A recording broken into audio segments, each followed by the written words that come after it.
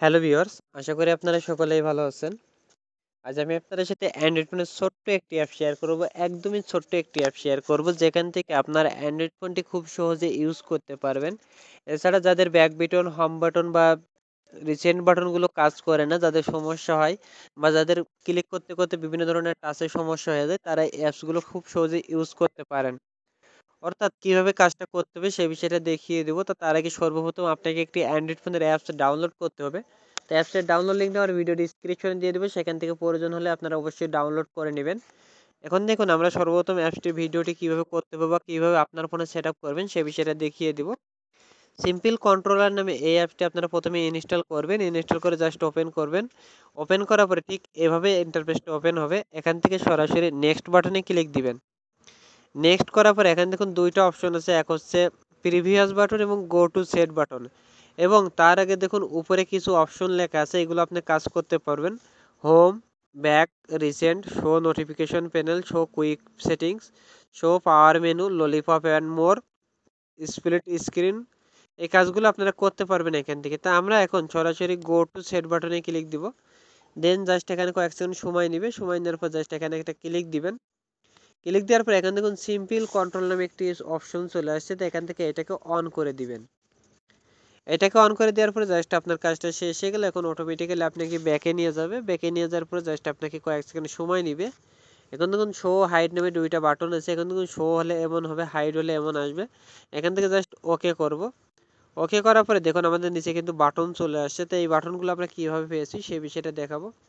এখন দেখুন আমাদের ফোনের একটি বাম সাইডে একটি লাল কর্নার চলে আসছে। আমরা যদি চাই যে ডান সাইডে একটু লাল বাটন নিয়ে আসবো, তাহলে দেখুন এখানে রাইট লেখা আছে, রাইটের এখানে জাস্ট একটা করে দেবো।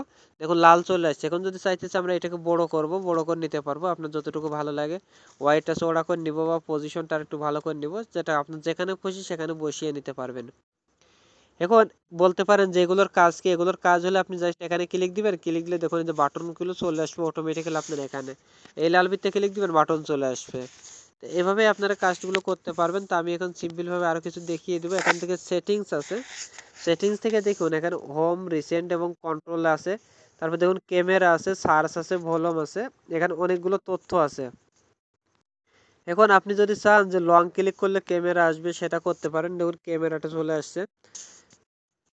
এরপরে চাচ্ছেন যে লং ক্লিক করলে সার্চ আসবে বা অন্য কিছু আসবে, এটা করতে পারেন। আপনার যেটা ভালো লাগে ভলিউমটা নিতে পারবেন।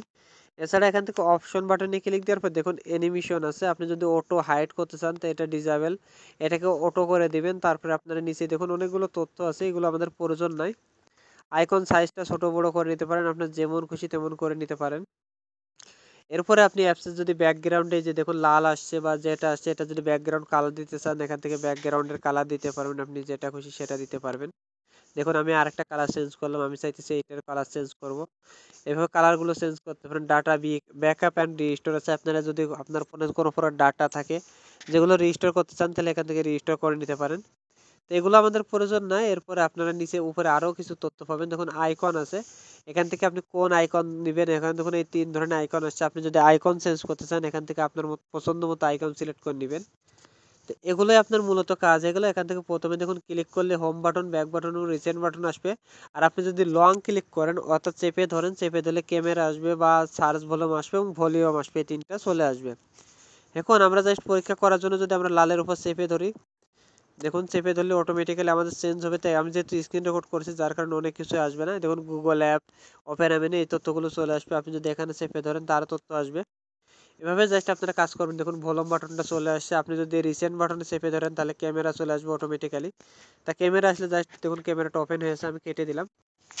এভাবে জাস্ট আপনারা রিসেন্ট বাটনে চেপে ধরবেন, ক্যামেরা চলে আসবে। আপনি যদি হোম বাটনে চেপে ধরেন তা আপনার সার্চ বাক্স চলে আসবে। আপনি যদি এখানে চেপে দেন তো অটোমেটিক্যালি দেখুন এই যে আপনার ভলিউম বাটনটা চলে আসলে এখান থেকে ভলিউমটা অন অফ করে নিতে পারবেন খুব সিম্পলি ভাবে। এক্ষেত্রে কি হলো, আপনার পাওয়ার বাটনটা বাঁচলো, আপনার ফোনের টাচ বাটনগুলো খুব ইজিলি ভাবে এখান থেকে বাঁচাতে পারলেন। তো আশা করি এই ভিডিওটি আপনাদের ভালো লাগবে। যদি ভিডিওটি ভালো লাগে অন্ততপক্ষে একটা লাইক দিবেন, কমেন্ট করবেন আর পরবর্তী ভিডিও পাওয়ার জন্য চ্যানেলটি সাবস্ক্রাইব করবেন।